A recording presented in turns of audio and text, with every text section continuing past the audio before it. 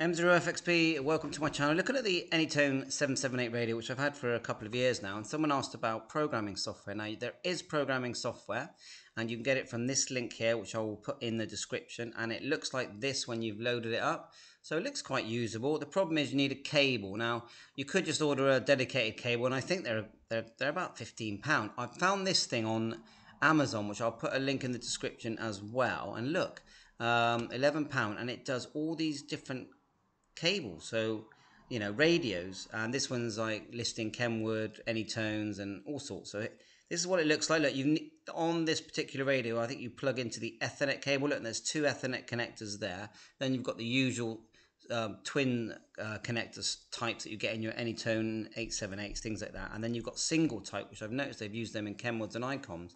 So we're going to give it a try. I don't actually know if it's going to work, but we're definitely going to try it out. And it's it's £12, and we can send it back anyway with Amazon. So I'll put a link in the description for that.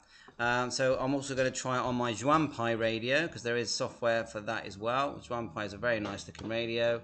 Anytone 778, Anytone 878, and Bowfungs and everything. We're going to try it with everything. So 7.3. Thanks for watching my channel. All the links will be in the description. Catch you on air. Please remember to like and subscribe to my channel. 7.3.